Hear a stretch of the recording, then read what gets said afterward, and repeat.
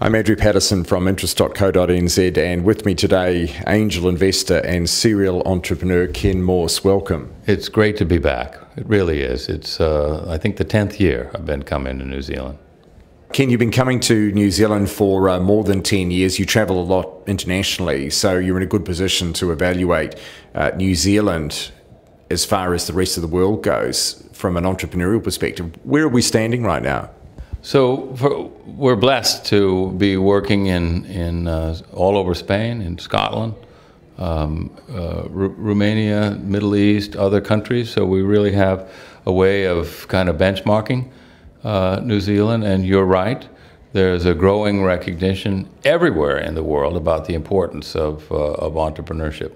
And it comes from sort of the same basic numbers. The population's rising, expectations is rising even faster. There's a shortage of good jobs. The public sector has reached its limit in terms of its ability to provide meaningful employment. So everybody turns to the private sector, and that means entrepreneurship. But the entrepreneurship skills and the supporting ecosystem are in short supply. Because if we go back a decade or so, we didn't really ever hear that much about entrepreneurship or innovation. Why are we hearing so much, or why are those terms becoming so much more a part of the lexicon these days? Well, in most of the major countries of the world, the Western world, large companies aren't growing. In fact, they're shrinking in Western Europe. And the job growth isn't there. So where are we going to get the jobs? In North America, all of the net new jobs created have come from young companies, not from big firms. When we think of the challenges, though, of the entrepreneurship model versus the corporate model, you're talking about a different type of management and a different type of manager, aren't you? So what are some of the skill sets that you believe are important, and can this actually be taught? Yeah, so entrepreneurship absolutely can be taught. And the number one skill set, or I think, is integrity in the entrepreneur, and ambition, and the ability to attract and recruit top talent. The companies that do well, the CEO and the top management team are incredibly focused on delivering value to customers. They care about customers with passion. There aren't any rules. Maybe the definition of entrepreneurship is pursuing an opportunity without having all the resources that you need and moving forward and gaining them. I think the best sources of money for young companies are customers. I don't think that in today's competitive environment, an entrepreneurial team, even an experienced one, can raise serious money without having customers in the picture, and including signed contracts. I like the bootstrapping approach, and that's popular in New Zealand. So the idea is you really don't get going until you've got your first order in place. Absolutely, and your first customers. And the first customers in the beginning might be small companies that nobody's ever heard of, but you won't get serious traction until you have some marquee customers that have global recognition. Now, in New Zealand, we've got plenty of companies that can get started, but do they have a plan to go global? And you more or less need that plan at the beginning. And that's what we're teaching in these workshops, is you have to have a sales plan, you have to have a people plan. Where are you going to recruit the talent to build the enterprise? The CEO is always the chief sales officer. And so what we're teaching is the skills that are needed to build a global company through selling. What about the most common mistake that you see entrepreneurs making? Where are the traps in this business? I think that it's very, very easy to get enthusiastic and to believe your own story and to lose focus. And I think the biggest mistake that young companies make everywhere in the world, not just New Zealand, is trying to do too much. Most companies die of indigestion, not starvation. And narrow focus. I think a second mistake that companies make, and we're certainly teaching the dangers of that, is to have a horizontal sales strategy rather than a vertical. You have to pick a vertical, be expert in what it takes to be successful in that vertical, get some customers that love you and where you deliver enormous value, and then leverage those positive references on the global stage, one market at a time. So just explain the difference between those horizontal and vertical strategies. So some enthusiastic software entrepreneurs might say, well, we'll sell to everybody. And we call that boiling the ocean. And it doesn't work. Everybody is not a customer. Everybody is not a sales strategy.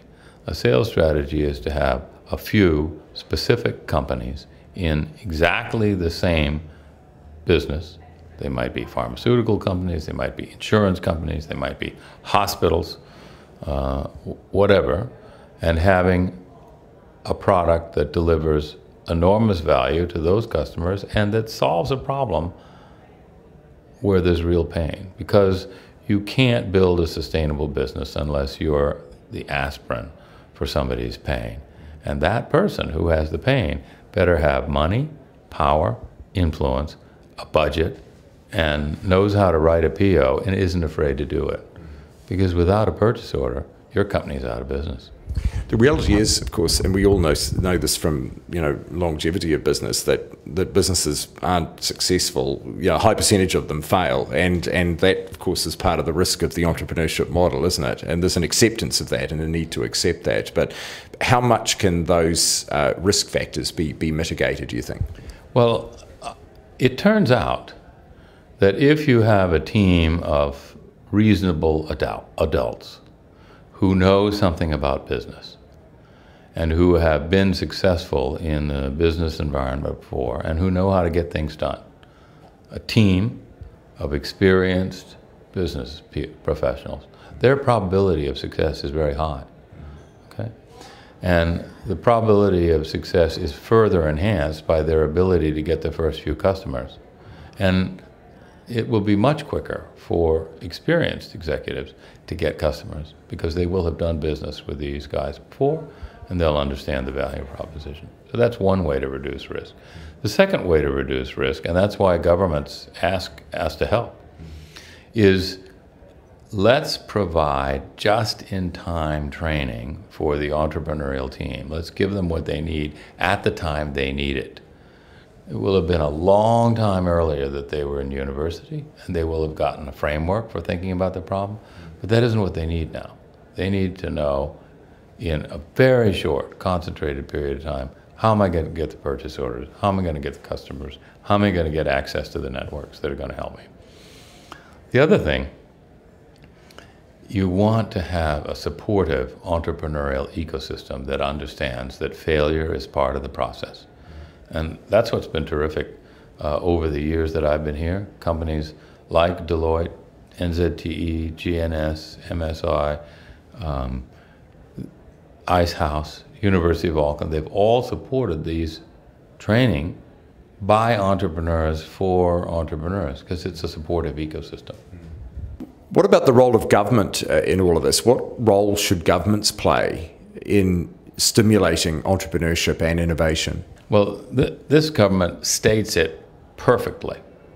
They say, our job is to give you what you need to be successful, and then step out of the way as much as possible. And that's, I think, the role of government. It's not zero. I'm not a libertarian by any means. I think government provides more than infrastructure, more than roads and ports and bridges and so on. They often provide the first grants that enable teams to get off dead center.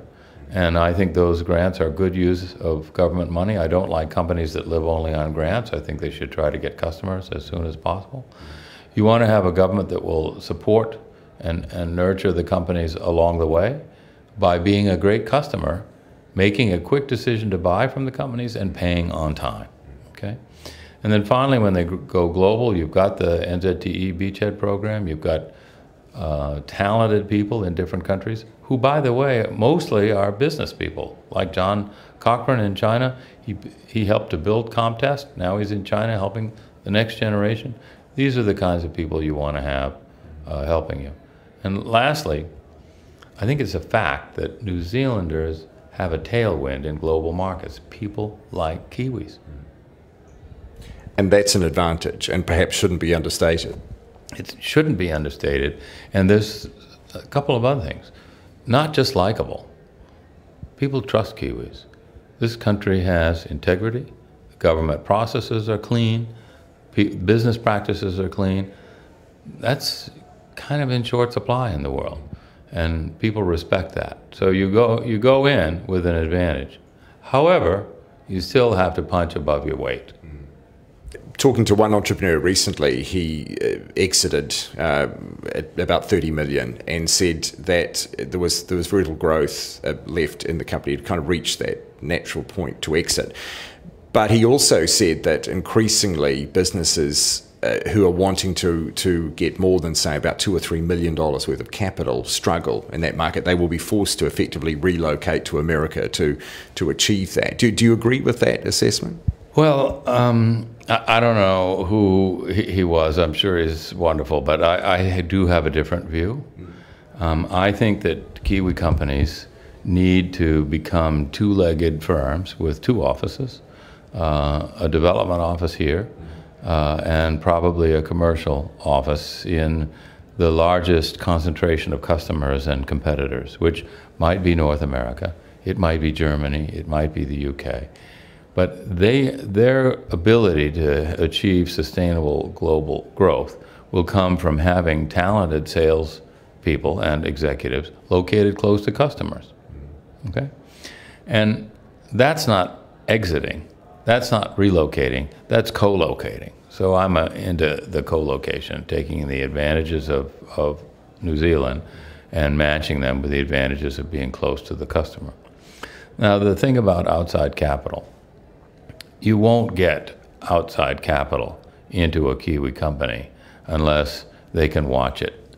And they will want a local investor to know the company here and look out, and they'll want to help you in the market where they are. So if your chosen market is Germany, you probably want to have a German VC. If it's New York, you probably want to have a New York VC. It depends on your business what kind of overseas capital you have. And then the last thing, let's go ahead and talk about exit. After 10, 12, 15 years of building the business, some of the investors may want or need to exit. That's normal. And they'll probably recycle the money into the next startup. And what kind of exits are available? More than ever, everywhere in the world, exits are selling out to large companies. And I've heard people in New Zealand say, oh, isn't it a shame, he sold to, a big company. I don't agree. First of all, exits enable the early investors to cash out and go on to the next investment. And inevitably, they recycle the money. They don't buy some vineyard and retire. And usually, the foreign investment in the Kiwi company enables them to expand their market position, to hire people locally. And also, there are some customers who just will never buy from a Kiwi company unless they're a division of General Electric. Now, take the case of Comtest. They started more or less in a garage in Christchurch. They had a horizontal strategy. They came to one of these workshops 8 years ago. They switched to a vertical strategy. They executed beautifully. They built an important business. They wound up dominating the measure and test of wind turbines around the world. And GE bought them. The investors got liquid and are going to use the money wisely to build new businesses. The CEO, John Cochran, one of the CEOs, went to China to help the next generation. Mark Radburn remained the CEO. They've already hired a lot of people with the help of GE, and they got customers who always waited because they were small. And now they're part of GE, they're buying. So their sales have gone up. It's a good outcome, in my opinion, and it's a great company. And finally, when you come back to New Zealand in another 10 years, what do you expect to see? I expect to see some of the companies that we've trained today and last year and the year before will have grown to be $30 or $50 million companies. And that's what we're aiming for. I am not in favor of kids starting companies in a garage or an incubator that grow to be 6 or 8 employees and then stay level.